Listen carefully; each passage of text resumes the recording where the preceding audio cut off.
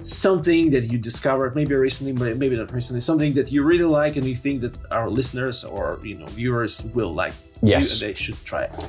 So it's this. I bought this recently. I discovered this recently. It's called The Last Lecture by Randy Pausch. It is a book written by Randy.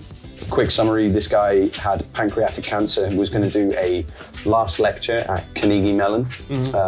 They do this anyway for all lecturers. They're like, if you could give one last lecture, what would it be about? Let's do it. And he got asked to do it, then found out that he had terminal cancer, decided to do it anyway. It literally was his last lecture, but he did it in a way that it was for his kids, because his kids were too young to remember him after he passed. So he was like, this is my chance to teach them everything I know as they grow older through a lecture. And then it was turned into a book by him and his friend, Jeffrey Zaslow. And yeah, it's a collection of memories, stories through life.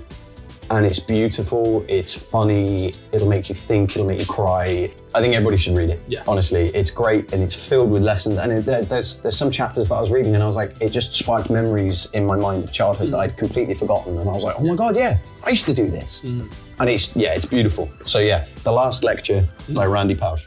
Nice. I think that's how you pronounce his last name. I apologize to his friends and family if that's not it. But yes, very, very, very good book. Thanks.